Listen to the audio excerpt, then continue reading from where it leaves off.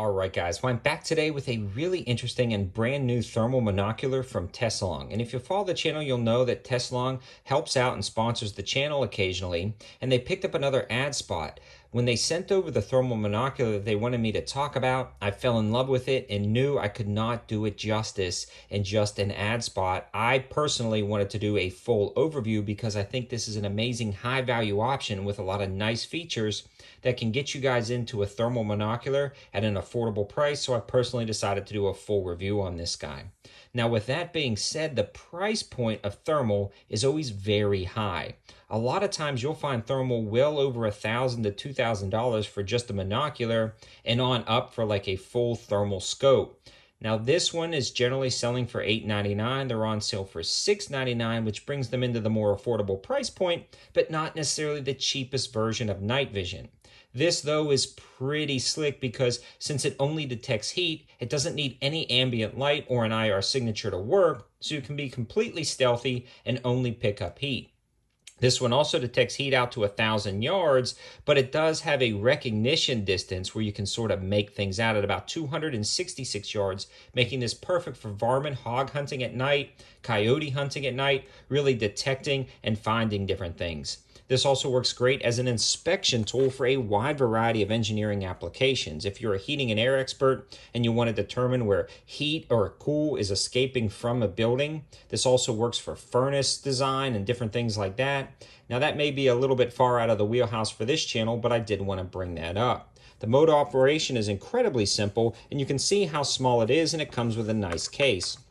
You flip down the front, you'll turn the device on by hitting the power button. Once it comes on, it will click up, and it's going to be hard to make out on this camera. But once you do that, you can actually take photos with this, and it saves them to a built-in SD card that comes with it, although this does not take video. That's one improvement I would like to see, but that's just me personally because I like to record different things for YouTube, but a lot of guys might like to record their hunts, but this does a great job of that. It also has a color palette button where you can switch from an iron oxide red hot to a red hot to a black hot to a white hot into a green hot. I'll show you guys some images I took at different yardages. I enlisted my kids and my niece to go out into a field and kind of stand out in the yard, and I took some photos. So you'll be able to tell a little bit more about how this works in a second, but I did want to finish up the overview of the specs and features. It also has a digital zoom. I don't really recommend that. It kind of gets pixelated and blurry after a certain point, but it is there in case you wanted to zoom in. You can also go to their website and look up their exact specs and features for their field of view, refresh rates, and all of the different specs and features about the LCD screen they're used. But for a $6.99 monocular, this thing is really awesome.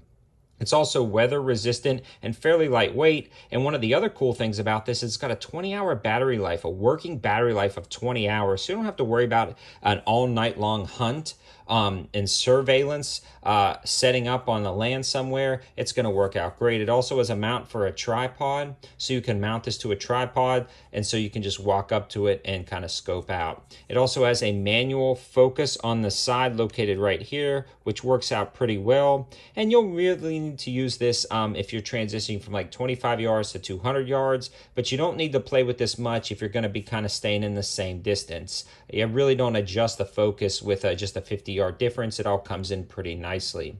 It's very comfortable, and the eye cup does block out that radiant light going to your eye, again, to be a little bit more stealthy, and everything has been working great about this. It's still in the original charge, and I've been using it for about a week now in preparation for this video. So that's pretty much all the specs and features of this guy in a nutshell. Oh, and the one thing I did forget is it does have a built-in green laser on the top. Since this only senses heat, you cannot see the green laser through the monocular. I believe this is more for an inspection tool for heat coming out of buildings or furnace design, things like that. That's going to allow you to do that. This also would allow you to use this as a spotting scope at night. So you could potentially turn on that green laser, and I'll show you guys real quick just so you can get an understanding of what I'm talking about. We'll have to turn the device back on.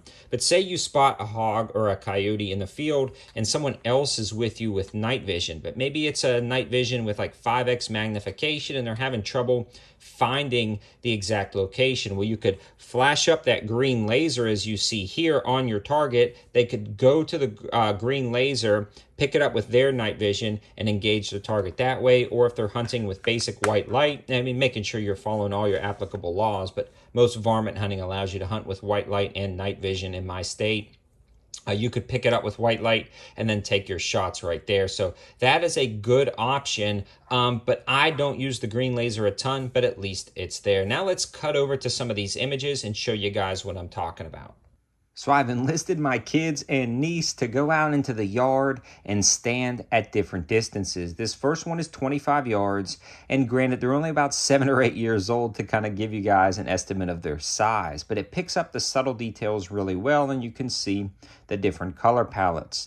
Then they moved out to about 50 yards at the woods line, and you can definitely pick them up with that red hot, the white hot, as well as the black hot, as you'll see in a second. Everything works out really well. They also have those other gradients with the more green and pinkish hues, but you can see how well this works even out to 50 yards. Now we've pushed them back to 100 yards, and they're near a swing set, just 2 of them this time, but you can still make them out clearly, especially with this pink kind of purple color palette, as well as the red hot color palette. So you can really shift that color palette for specific things you're looking for, and it works out great. It also works good on man-made objects. This is my side-by-side at 10 yards, and this was after it kind of cooled down a little bit after driving, but you can see how you can just get a ton of detail out of this monocular. So you guys can see how well it worked out to 100 yards, and I did do some viewing at 200 yards, and you still can make out a lot of subtle detail. But it's always nice to have an actual Gen 3 night vision device or digital night vision device for identification, because thermal always does leave a little bit to be desired at distance identifications. It's going to be pretty hard to tell the difference between a dog and a coyote, but with actual night vision itself, you can make those determinations. But it's got a lot of positives. Again, no IR signature to worry about.